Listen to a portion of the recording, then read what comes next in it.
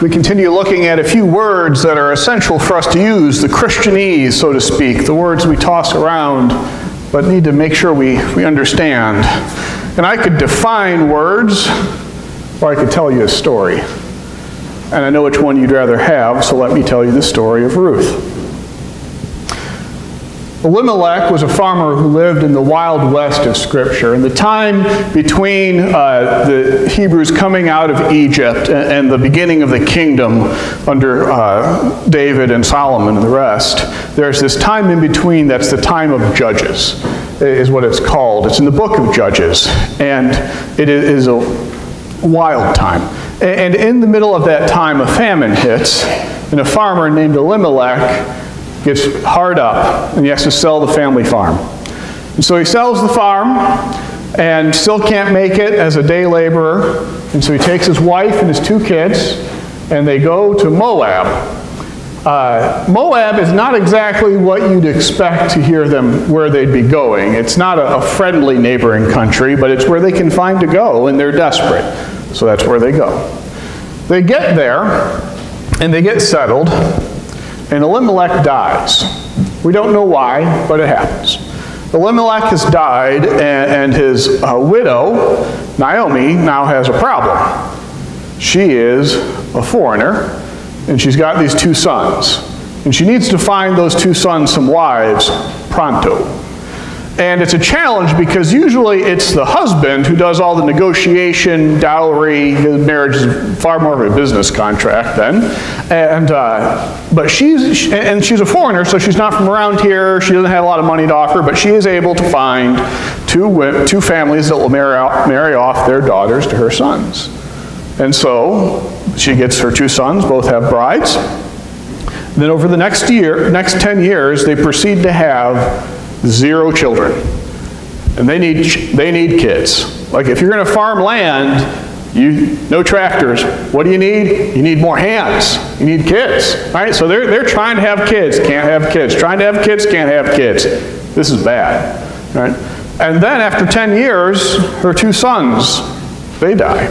Again, we don't know why. Did they die at the same time? Did they die at the same year? We don't know. So this is an ugly situation. We have a widow in a foreign land, and she has her 2 daughter-in-laws, and that's it. No land, no one to earn their keep. It's bad. And so she figures if she's down and out, she might as well be down and out back where she's a bit more comfortable. And so she starts to go back to Israel. And she starts to head out, and her 2 daughter-in-laws come with because that's her family. Their family now. Like, they left their parents' house, and now their family is Naomi.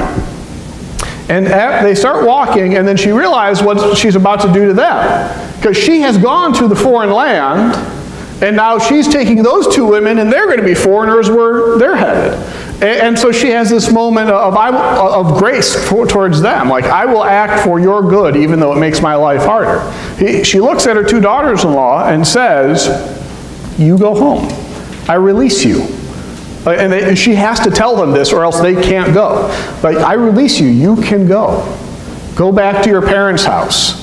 Maybe they find you a husband, maybe they don't, but they'll be able to feed you, and I can't promise you that right now. And one of them, Orpah, says, okay, you make a good argument. I'll miss you. They cry, they hug, she goes. And Ruth is stubborn, and she does something gutsy. She responds to Naomi's concern for her with concern in return. She says, you are concerned for me, I am concerned for you. Your people will be my people, your God will be my God. Here we go. And they go back to Israel, and they go back to the hometown, and now they got to get some food. So Naomi knows how it's supposed to work. When you harvest your field, you're supposed to leave the corners so that anyone who's willing to get off their duff and work can eat. And so Ruth, in theory, should be able to go out there. The barley harvest, they show up right when the barley harvest is about to begin. So Ruth should be able to go out there and work and get some food. The question is, when it says in Scripture, one of the 613 teachings of Torah, to leave the corners of your field unharvested, how big's your corner? Right? If you can imagine how this works, you can follow the letter of the law and leave itty bitty little corner, and you really haven't followed the spirit of the law. And so the way it had evolved at this point was, instead of leaving an actual corner unharvested, what they would do is, the way you'd harvest any of the grains, barley and then wheat, is you'd go through and you'd scythe it down and you'd let it lie in the field for a day or two so that it could dry a bit, and then you'd go back and you'd bundle it up and then you'd go and thresh it. And so after the workers had gone through once to cut it, twice to bundle it, anything they missed was fair game. And so it became a matter of really not how big your corners are, but how hard you push your workers to be thorough. Because if you were really thorough, you could say, yeah, and you can go pick up anything I missed, and I didn't miss anything, right? And so it's kind of a risky situation, because you don't know if there's going to be anything in the field to pick up, and you can't tell till you go and try. And so Ruth goes out there, and she's going to try to do it. She's going to try to go out there and find some leftover grain. So she goes, and she goes out, again, Ruth is just amazing, so gutsy. And she goes out and she finds the field to try, and she is working in this field, and the field is the field of a farmer by the name of Boaz. And Boaz notices that this woman is working the field in the area they've gone over, and notices that she's really hustling, and says, bring her over. She's working. I want to meet her. And finds out that she is the daughter-in-law of Elimelech. And Elimelech, Boaz knows him. They're family. They're cousins. You know how anyone who you're kind of related to, but you're not sure how? Oh, they're cousins, right? They're cousins. So Elimelech and Boaz are cousins, and here is Ruth, who's taking care of Elimelech's widow. Great.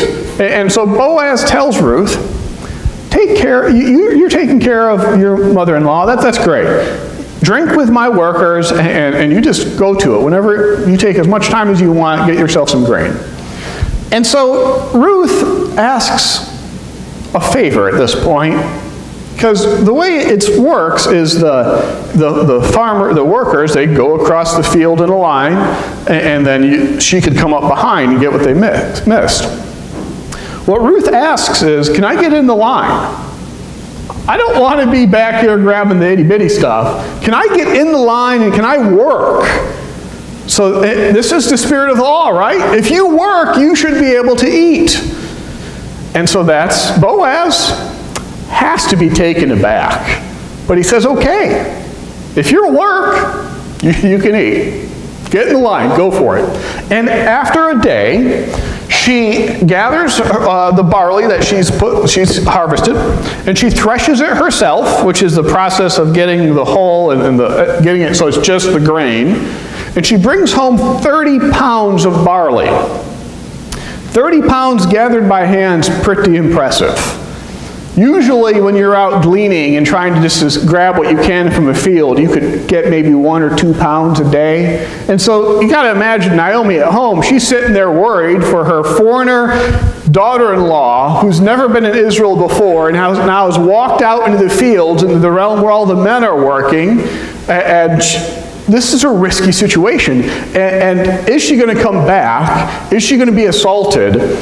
Is she going to be taken advantage of? How's this going to work? And she comes back with not 2 pounds of barley, but 30. She comes back with half a month's wages, basically.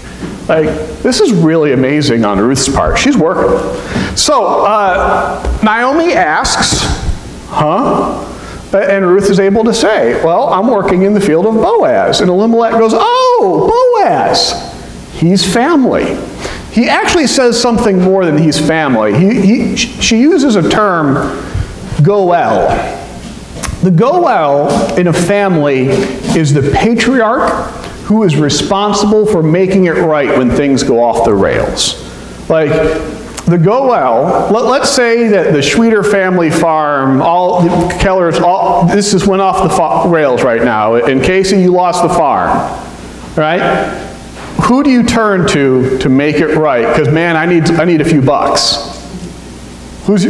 No, not him, because that's your father-in-law. You turn to your dad, right? You're off the hook. Isn't that wonderful?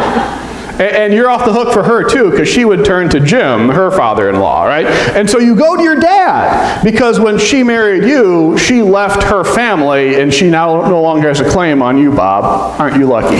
That's not how it works anymore, I know. But the patriarch is the one, and if we still do this, right? If something goes off the rails, you go to your dad and say, you know what, help! And back when Elimelech lost the farm, the Goel, the patriarch, if he had been able to buy the farm back, he would have, but when a famine hits, it hits everyone, right? And so he couldn't do it. But here we are now, a decade and so later, the famine has passed, and now we're at the point where Boaz is the Goel, the redeemer for this chunk of the family, for Elimelech and Naomi, and by extension Ruth. And so Naomi says, man, this is great. You go and you hang out with Boaz every day. He's family. And that's what she does. She goes and she hangs out every day, and she works for 2 months. She works the entire barley harvest and the entire wheat harvest. And she has enough to eat, and this is a good thing. Now, the harvest is done. Here's the turning point in the story, because at this point, Ruth and Naomi, they've eaten for 2 months, but after you're done harvesting, that's it. Like, you're going to live off the harvest, and Ruth and Naomi now no longer have a way to keep on getting food and eat. And so Ruth and Naomi come up with a plan. Naomi tells Ruth, get dressed up. Remind them you're a woman. Right? Get dressed up. And on the last night, when all the harvest is in, all the threshing is done, the grain is everyone's been paid off with their portion of grain, and everyone's had, I assume you get done with the harvest, you have it's like the last day of school. You go have a really big steak somewhere, right? You have a really good meal. And when everyone is fat and sassy and asleep, you go in and you uncover Boaz's feet, right, and slip under his blanket. Now, the word feet in Hebrew refers to anything below the waist. So, if you think about this, if someone curled up and slept at your feet, like if I'm sleeping here and you slept over here, I wouldn't wake up, would I? Right? I'd be kind of wigged out if I woke up in the morning and someone's sleeping on my floor, but I wouldn't wake up. Boaz wakes up. So the fact that Boaz wakes up means that when she uncovers his feet, well, basically Naomi has told Ruth to go spoon. Right? Go cuddle with him. Right? Go cuddle and see what happens. Whenever he says, you say yes. Come back, Mrs. Boaz. Kind of the subtext there. Right? Because what Naomi says is, I need to make sure you're taken care of. And if you come back, Mrs. Boaz, you're going to be taken care of. Okay. So she does it. She goes and she uncovers his feet and gets nice and close, and Boaz, in the middle of the night, wakes up to a pleasant surprise of a warm body curled up next to him. And he goes, huh? As you probably would too. And again, Naomi does something gutsy. Instead of saying, yes, it's me, Ruth, how you doing? She says, I am Ruth, your maid. Spread your covering over me, for you are Goel. Right? That's gutsy. That's not just saying, here I am, can I join the family? It's saying, I'm already part of the family. It's time for you to step up and make this family right. It's time for you to be Goel and to redeem and put this family back together the way after it has been shattered by Elimelech's death. She's not just looking for a husband. She's trying to make sure that Elimelech's name continues, that she has children, and Naomi's taken care of. Again, this is gutsy. And so Boaz responds, may you be blessed of the Lord. You have shown kindness to me by coming to me and not going after younger men. True. And he says, do not fear, I will do for you whatever you ask, for all my people in the city know that you are a woman of excellence. 2 months of her taking care of Naomi, of Ruth taking care of Naomi, has been noticed. People are noticing that she is serious. She's not just going to walk off and leave Naomi high and dry. When the compliment here, to say she is a woman of excellence, a woman of worth, this is the feminine word for how you would describe, a feminine version of the word that you would use to describe someone if you wanted to call them Rambo. Like, this isn't just like, you're pretty impressive, it's more like, you're gutsy. You charge. Like, you take care of the problem. You are, I don't want to fight with you. I want you on my side, right? So this is quite the compliment. And he says to her, it is true that I am a Goel. However, there's a cousin that's one step closer. I got to go talk to him. You sleep here, you curl up, take your part of the blanket, and tomorrow morning I'm going to go talk to someone about this. So that's what happens. The next morning, he goes to the gate. Now, the gate is where everyone passes into and out of the city every day, or the town. And so that's where, if you want to do business, you grab a few people and you get your witnesses and you do it there. Like, if you want to get married now, you go to the courthouse and you can get your contract signed there. You have witnesses. That's the same way the gate functioned then.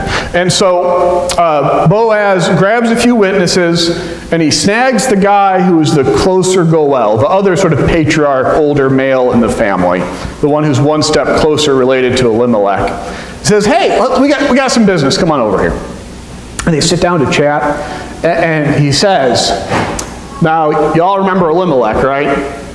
His widow's back. Y'all notice that? And this other guy, the closer Goel, the one who's one step closer related, we never know his name, which is somewhat fitting because he turns out to be kind of a weenie. But Boaz looks at him and says, you're the Goel here, right? It's time we got to get this squared away. And the guy is excited about it. Like, what farmer is going to turn down land? Because this is the opportunity for him to buy back Elimelech's land. Farmers get excited about having more land, I'm guessing. And so he's like charging towards it. He's like, where do I sign? I get more land, here I go. And Boaz slips one over on him. Because then Boaz says, before we sign, I got to remind you that Naomi comes with this land, right? You got to take care of Naomi. And man, Ruth's been taking care of Naomi.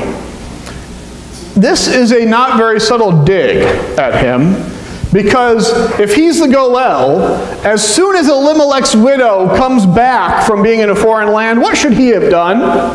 He should have taken care of her right away. And the fact that he didn't see that was happening and step in and take care of it, and here it is, a foreign woman who's been taking care of this widow, and you haven't?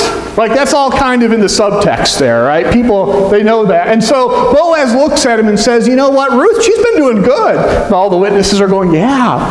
And Boaz goes, you ought to make an honest woman out of her. And the guy backpedals. It's amazing. Ruth is 4 chapters. Go read it. The 4th chapter. It's amazing. You read how quickly the guy goes from, yeah, more land. No. He does not, as he says, I don't want to mess up my inheritance, which is a very polite way of saying, I don't want to have to go home and explain to my wife why I have another wife.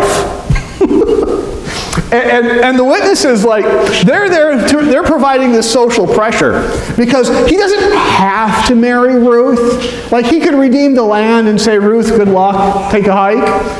But because Ruth has been doing such an amazing job taking care of Naomi, doing what he should have been doing, the Goel anyways, like, there's this pressure, you got to be square with this person. And so he runs. He's out. Sorry. It's amusing because the way that you hand off this, if you're not going to do it, I don't know why. It's an ancient tradition, is you hand someone your shoe. And so I can just imagine someone going from, where do I sign? Where do I sign? Wait a minute, let me pick you up. So Boaz says, I'll take it. I will take the farm. I will buy back the farm. I will redeem the farm. And I will marry Ruth, and they will be taken care of. And at this point, the witnesses nod, they agree. And Ruth, who has not had a child at 10 years being married previously, now has a child, Obed.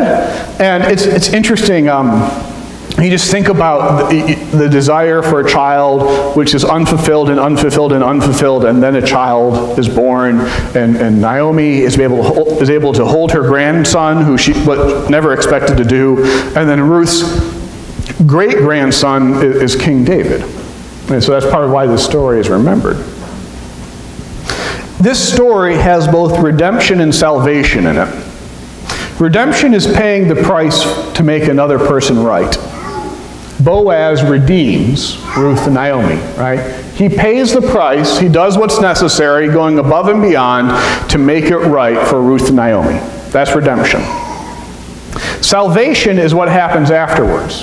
Salvation is a life lived after redemption. Salvation is Naomi and Ruth going from homeless and hopeless and on the edge of hunger to being full and hopeful and having land and promise of children. Redemption is an event. Salvation is what happens afterwards. It's the continuing consequences of that event. And so if we wanted to say, how do we use that language today? What I would say is, we are redeemed by Jesus 2,000 years ago. Jesus paid the price for our sins, bearing the consequences for our sins, forgiving us. We were redeemed 2,000 years ago, and the life we live in response to that, as a consequence to that, is the process of being saved. Salvation is the life we live now, right?